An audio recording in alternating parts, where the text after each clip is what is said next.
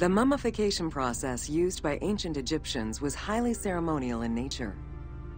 The different types of mummification took into account the social level and richness of the deceased and even included animals. The most expensive was that reserved for the pharaoh and the royal family, as well as some of the wealthiest members of the court. The first step was cleaning. Once bodies arrived at the mummification site, they were placed on inclined tables while the bodily fluids drained away. They were then cleansed by priests until they were deemed ready for the purification process. The purification of the body began with a libation from sacred water. The priest then fumigated the body with terebinth resin. After the ritual cleansing, priests used oils, spices, and all kinds of essences to further purify the body of the deceased. Finally, all body hair was meticulously removed. Once the body was properly purified, embalmers removed the organs, following very specific procedures.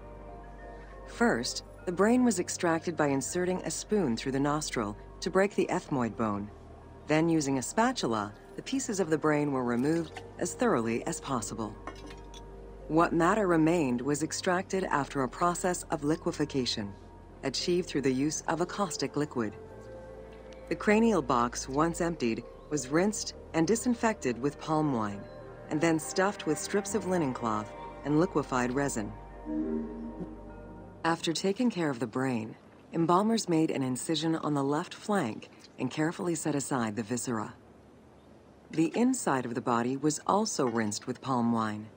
Then the embalmers filled the belly with pure myrrh, cinnamon, and other perfumes and sewed it shut. The removed viscera were washed in palm wine and packed in crushed herbs before being placed in canopic jars. Canopic jars were placed close to the sarcophagus or kept in a chest nearby.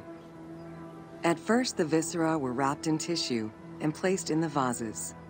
As the ritual requirements became more elaborate, ointments, spices, and even water and natron were added to the process. Towards the middle of the New Kingdom, canopic jars assumed the appearance of the 4 sons of Horus. They were known as the protectors of the viscera. These protectors had their own guardians, each a goddess of the dead. Imseti, the human-headed god, protected the liver and was protected by the goddess Iset. Hapi, the baboon-headed god, protected the lungs and was protected by the goddess Nephthys.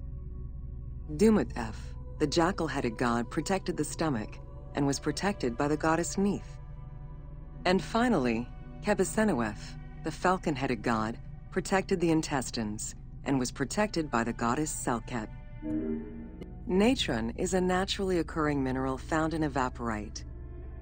These sedimentary rocks are made up of mineral salts and were generally mined from lake beds in Egypt. Embalmers used natron as a desiccant to dry the flesh and stop the corpse's putrefaction process. Once the body was cleansed and eviscerated, the deceased was covered in natron for about 40 days. Once desiccated, the body was prepared to be wrapped in strips of linen.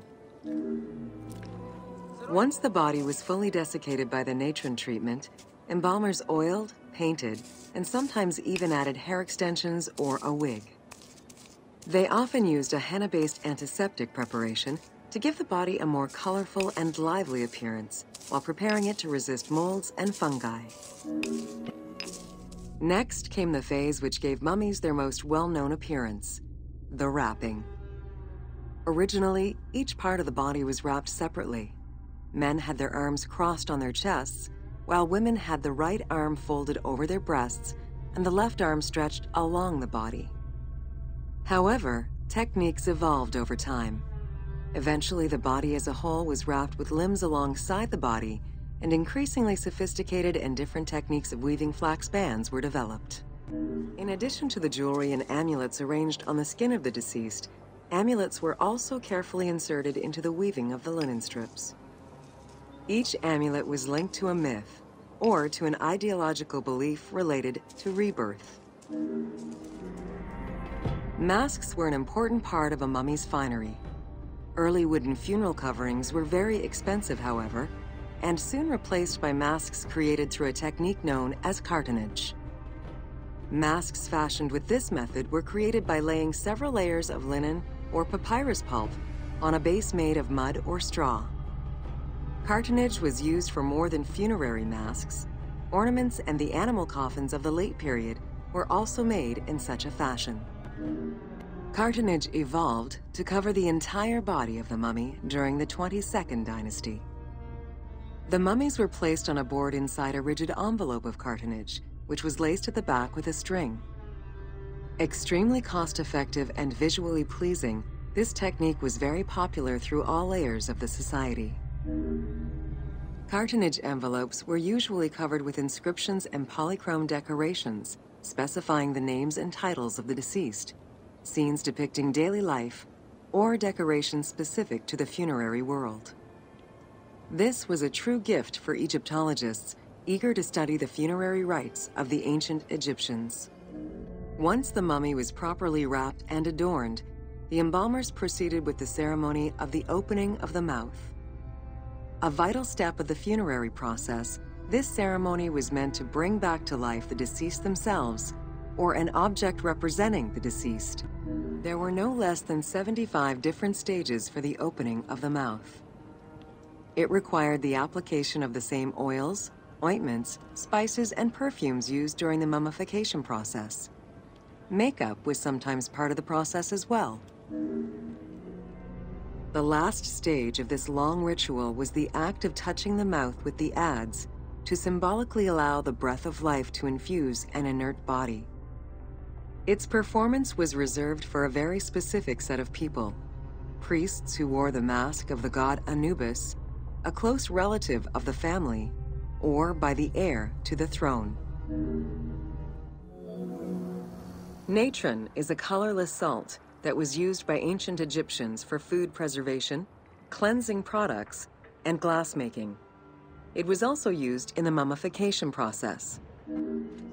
During the ceremonial embalmment ritual, the priests packed the body in natron in order to remove all of the moisture.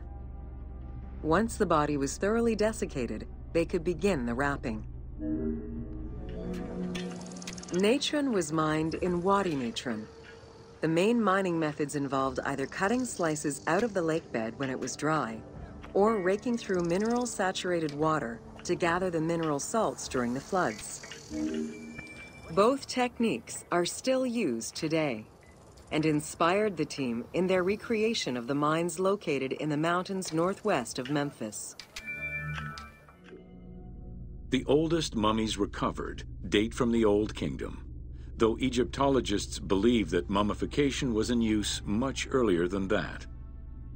At first, the body was mummified through environmental desiccation by leveraging the dryness of the environment and the heat of the climate. Early experimentations in mummification were conducted with the use of resin made from tree sap. Strips of linen were only used on some superficial parts of the epidermis of the hands or jaw. Ideologically, the will to preserve the body is not explained in any way until 3600 BCE. This is when the Egyptian belief that the body housed the soul was finally documented for modern Egyptologists to eventually decipher. It was not until the arrival of the myth of Osiris in the Egyptian religion around the 5th dynasty that mummification was thoroughly conceptualized. The practice was thereafter grounded in both a mythological and ideological point of view. Osiris was mainly known as the god of the dead and the god of resurrection. The most well-known Genesis myth concerning Osiris is that of his dismemberment.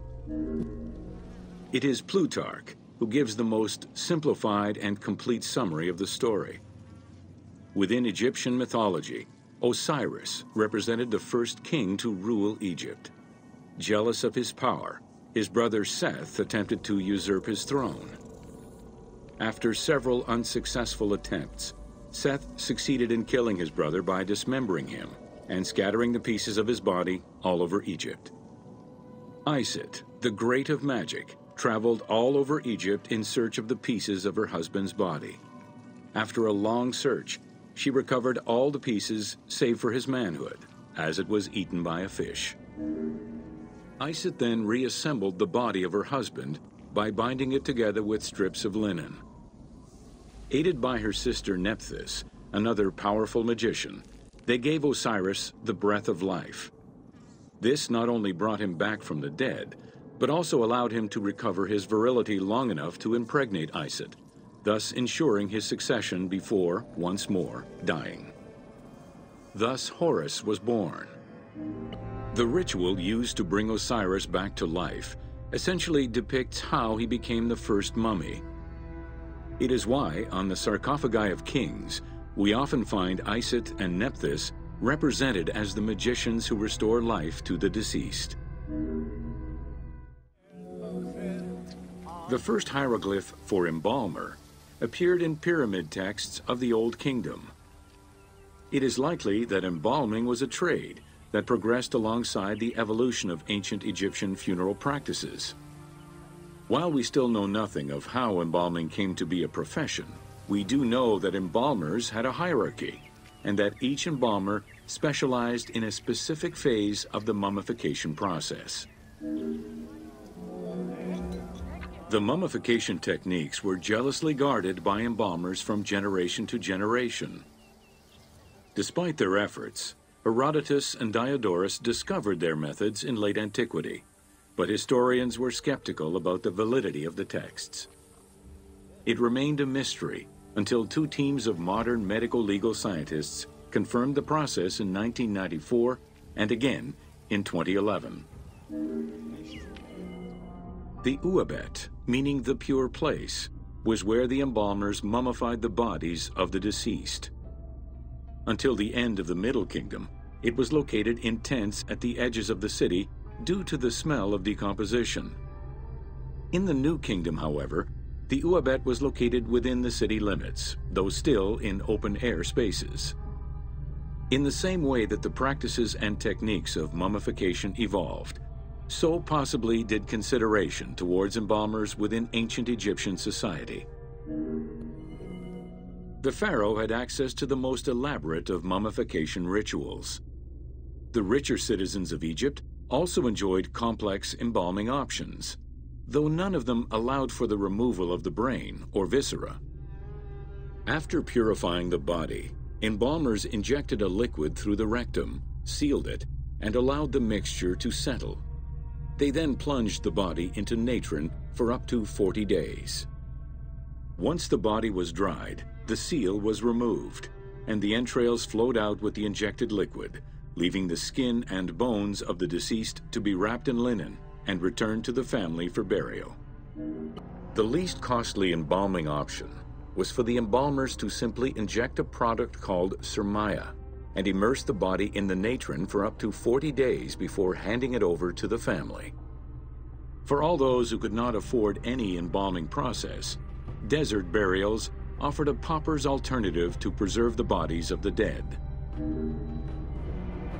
Egyptian civilization has always appealed to Westerners, even before the Greek and Roman invasions. As early as the Middle Ages, mummies discovered by travelers were often sent back to Europe. Curio cabinets, dating from the 16th and 17th centuries, usually included pharaonic artifacts in their collections. The Egyptomania phenomenon was heralded by Napoleon Bonaparte's Egyptian campaign, which lasted from 1798 to 1802. The following years were marked by a resurgence of interest from rich enthusiasts and scholars who exposed Egypt to the general populace. Many research societies focusing on Egyptology were founded during those years. By 1868, mass tourism began in Egypt under the aegis of the Cook Agency. The rich would indulge in leisure trips to Egypt and bring back mummies. Upon their return, they would organize evenings that consisted of unpacking mummies and removing strips of linen and amulets layer by layer. These were considered the shining cultural events of the season. The Egyptian collections of many a museum were founded as a consequence of this mass pillaging. Thanks to those dubious parties, the fantasy of a mummy coming back to life, seeking revenge on its defilers, was born. The mummy malediction myth has remained steady in popular culture ever since, particularly in written media and cinema. Ancient Egyptians believed the world was a chaotic place, filled with supernatural forces. They knew that art and words gave life and power to things. Carved with images from hieroglyphs or in the shapes of gods, amulets were highly personal objects that warded off dangers and disease while attracting success. Some amulets were temporary, intended to solve a specific problem, while others were meant to be worn forever into the afterlife. Priests would infuse amulets with magical energy during religious ceremonies, imbuing them with protective magic to safeguard against supernatural powers. The wealthiest of Egyptians could obtain a divinely ordained pendant in which was hidden a magic formula inscribed on a piece of papyrus. It would act as a unique spell tailored to the owner. Religion was so important to ancient Egyptians that it permeated every aspect of their daily lives. Since water was the source of life and had the symbolism of purifying the body and the soul, all daily routines began with ablutions. Personal prayers to the gods were sometimes written or spoken, with family prayers passed down through generations. There was a complete calendar of each of the religious days, both good and bad, illustrating the appropriate daily rituals. Along with wine, milk, and ointments, offerings to the gods consisted of small amulets to life-size statues and family shrines. During the Greco-Roman period, offerings to the gods consisted of mummified animals, cats for Bastet, dogs for Anubis, and birds for Thoth. Deemed messengers of the gods, oracles offered guidance and judgment for all Egyptians, regardless of status. Crucial advice was offered on everything from day-to-day farming management to a pharaoh's decision on whether to start a war. Oracles were often used to decide legal issues. If the accused refused the judgment of the god, another god could be consulted in hopes of a more favorable reply. It was oracles that guided the Greek sailor Batos to the coast of Libya, where he founded a colony known as Cyrene. During Alexander the Great's campaign to conquer Persia, he consulted the oracle at the Temple of Amun within the oasis of Siwa, and was subsequently ordained a divine being. From its foundation, the city of Memphis favored worship of the god Ptah. The main temple of Ptah was known as Hutkaptah, meaning Palace of the Ka of Ptah. The name of the temple, translated into Greek as Aegyptos, would eventually evolve into the modern name Egypt.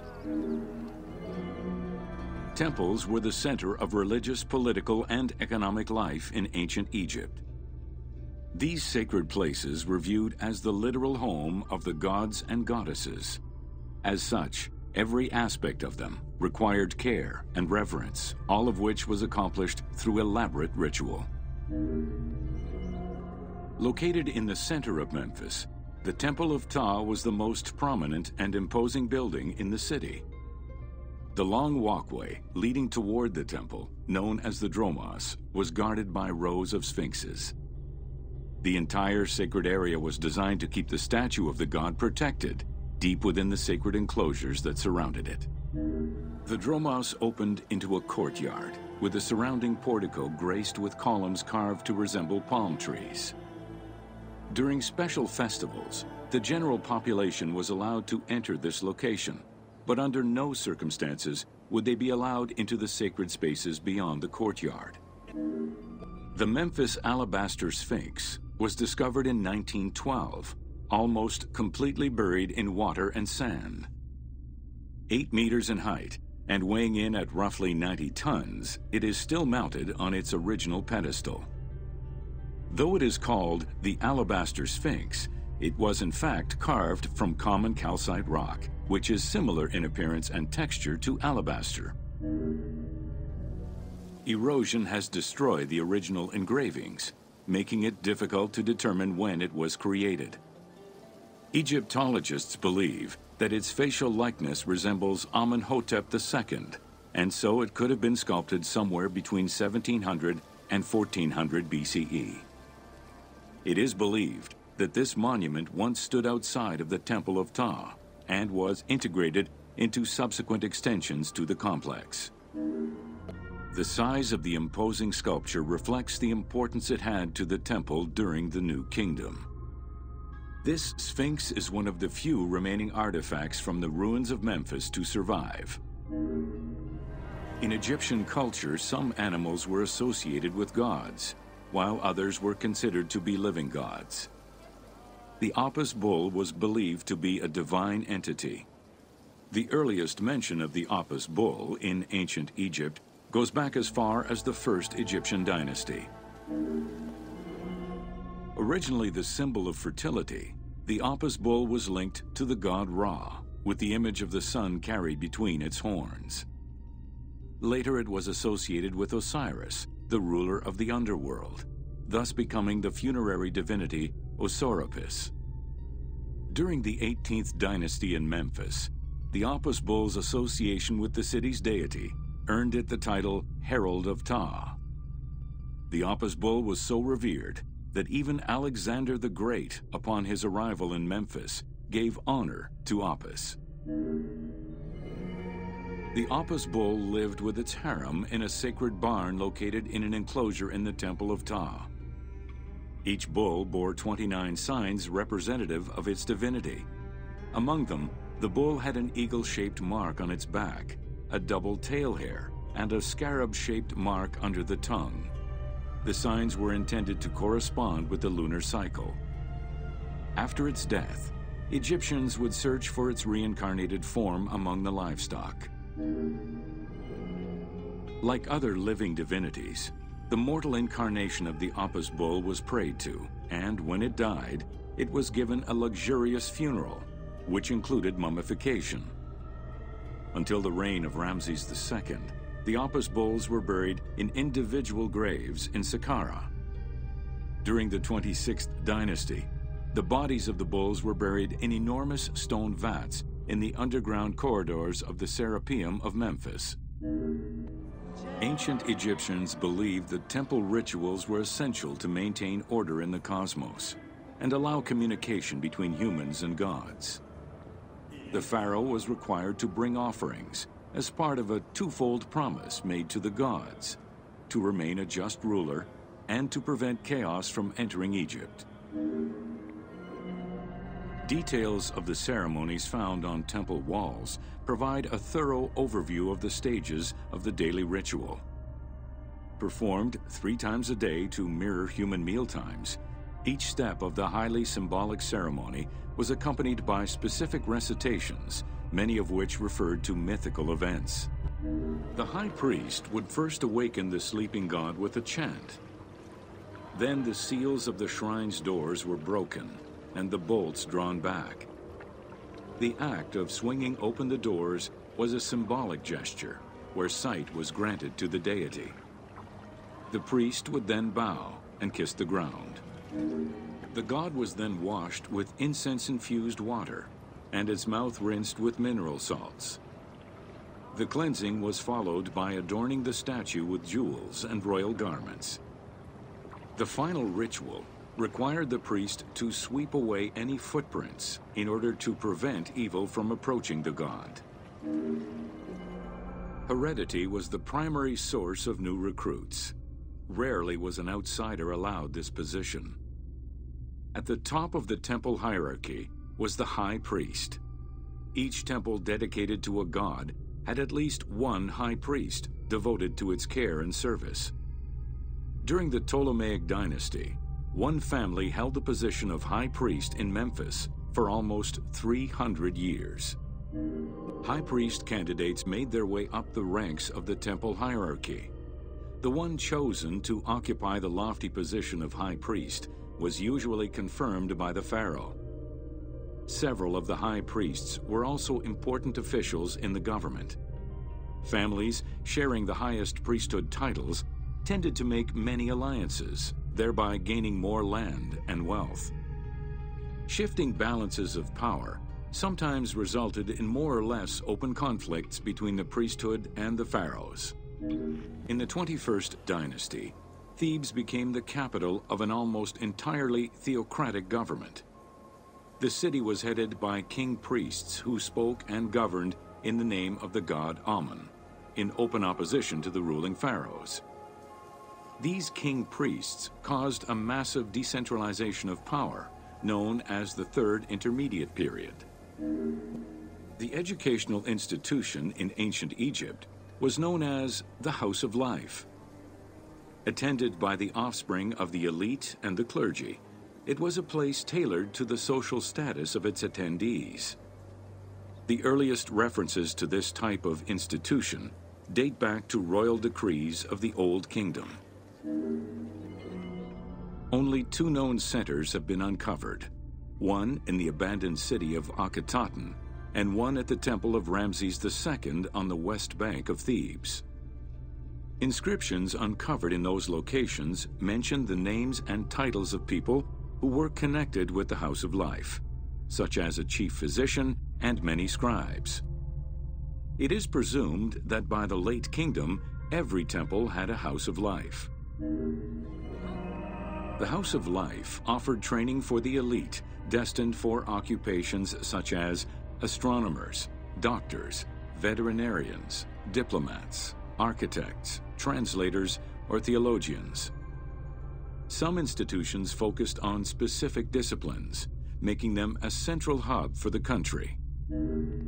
Not limited to instruction for young students, the House of Life was a source of reference for many scholars, with rooms dedicated to papyri of many disciplines. Because papyri were preserved there, the Greco-Romans referred to the House of Life as a library. Ancient Egyptian economy was based on an unequal system of redistribution of goods. The state of Egypt collected the crops, and the temples distributed them throughout the provinces. Since the only people capable of counting and ensuring a fair redistribution were the educated scribes, this meant that the temples played a pivotal role in this process. There are records of pharaohs making offerings of large tracts of land and animals to temples in order to maintain their favor. Ramses III offered generous gifts to the temple of Amun in Karnak in such a manner. Palaces, warehouses, and granaries were built inside the temple compound to better control the redistribution of goods. The size of the recorded numbers of goods, combined with every other function filled by temples, only serves to confirm their might as economic, religious, and political centers of power within Egypt.